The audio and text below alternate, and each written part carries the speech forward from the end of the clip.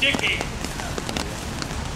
Sons of that traitorous peacefield dog, quartered by my household butchers, whose head even now frowns emptily over the gates of his own city. I am Warwick, the king's good servant. Only knows how Warwick serves the king, by keeping his wife marvelous merry, swelling her little apple pits to a new and delicious ripeness. If it is an outlet, an unfruitful image, yet only because inaccurate to the processes of tincture. Unfruitful because you err. Do you not dare? I have nothing to slither with him. Then the king shall have his heir. Lord be praised. The king will have an heir. Henry himself cannot. Henry the First is not capable, but the King of England must, and so it has come to pass. And are you so much the king's man, gentle Warwick, that you have no personal remark for me? I am the happiest man in the world. Happy for us both, gentle Maggie, and for what will be. And are you so capable of peering through God's eyes that you see so clearly what will be? God, he shambled out of this country long since, breathing his dissatisfaction. Who are you that so blaspheme and so impertinently bar the passage of a queen? Huh?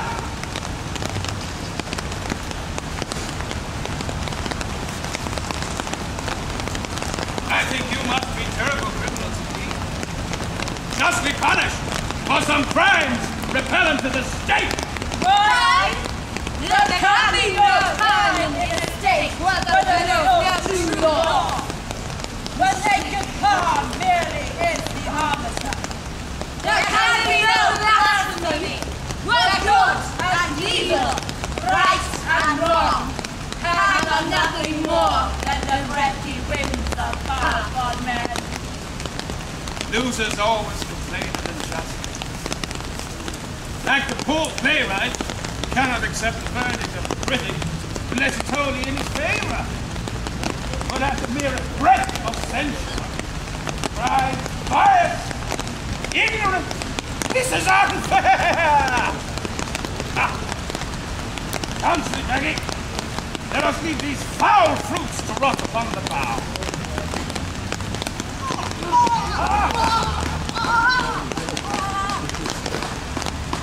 What are you?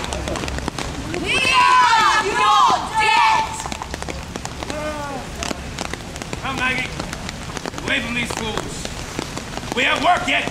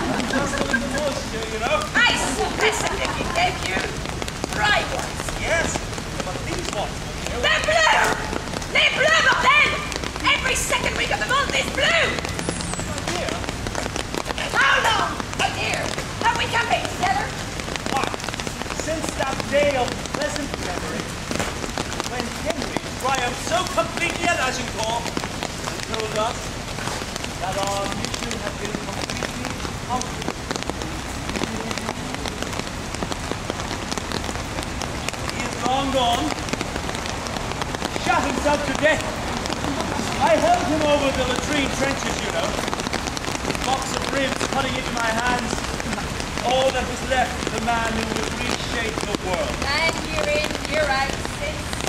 Yes, I know. Why does the Queen always must travel with Warwick? Why? Was she? I thought she with her husband, the king. No, she is with Warwick. Well, she is used to Warwick, I suppose, ever since he fetched her from France. And since she has announced her condition, she must be human. Well, Warwick has prospered marvelously that way. Men must rise, or they will not serve. And who, husband, does he serve? But to serve themselves, he serves me. Well, here's one that makes it different. Would you? Serve me. Go a long way from your library and your cheeses and your wine. Fromage, s'il vous plaît. And you are far from Rennie Trafford, my lord. Quel fromage?